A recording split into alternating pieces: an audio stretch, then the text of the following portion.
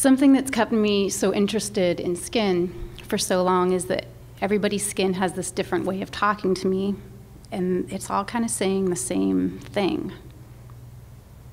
And I'm going to tell you what those things are.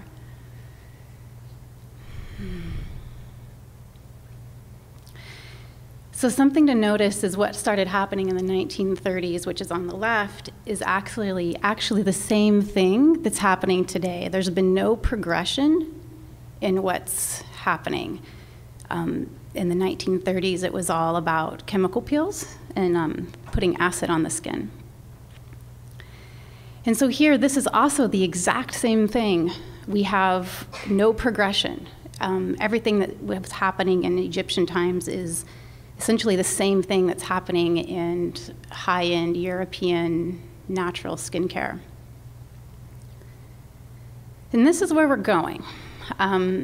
There's actually an understanding that's much deeper than both of those other two stepping stones, and it's about understanding the layers of the skin and the dynamics between those layers, and that's the exciting part. Because we can actually do something that, oops, I should have warned you guys, I was going to. Okay, this is what's happening, and what a medical doctor was brave enough to actually publish was his research that makes this a fact. Every time our skin endures a trauma, it actually ages us faster. So our anti-aging procedures, oh, that didn't quite come through.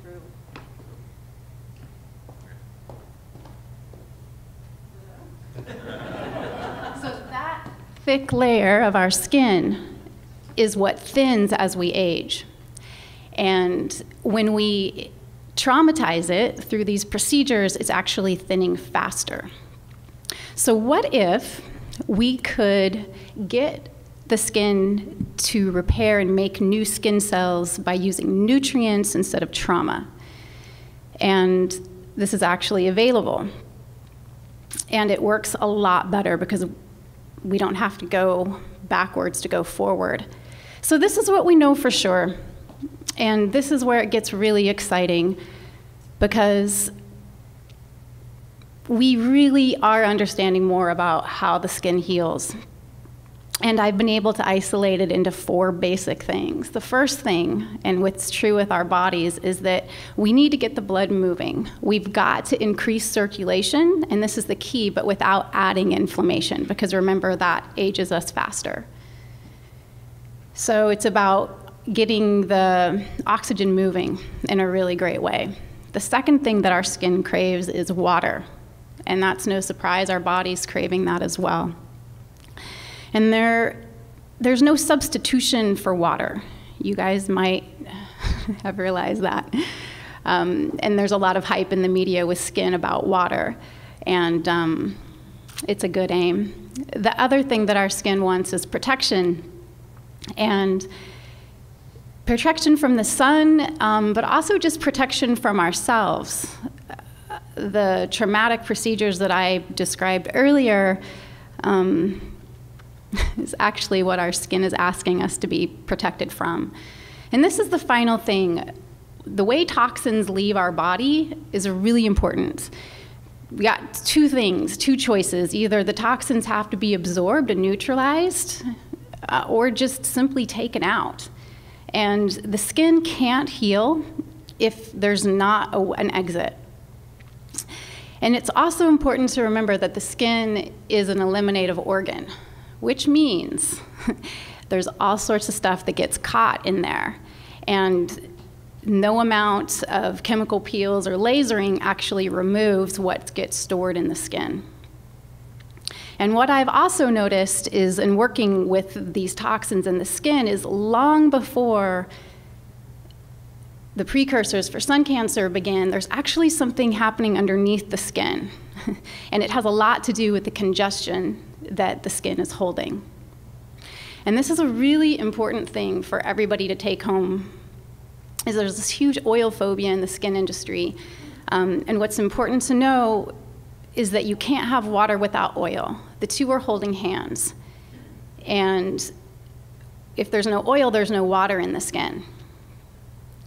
So in the process that I developed, this whole sequence, what I'm essentially doing is on purpose creating a healing crisis, because after watching it so many times and figuring out the whole sequence that the skin goes through, we can do that on purpose for everyone's skin. So this is the new map to the whole skin universe. And it basically highlights those 4 things that the skin wants, because everything outside of that is pretty much just hype and a lot of confusion. And another really important point is that it's not what we eat, it's what we absorb. And that's why these topical bioavailable nutrients that are now available are so important, because so much of what's in skincare isn't making it to the layer of the skin that needs it the most. So education, of course, is always the answer for me. I come from 2 school teachers, and the industry is not really going to change until people become smarter and start asking for different things on the menu. It's really not going to come any other way.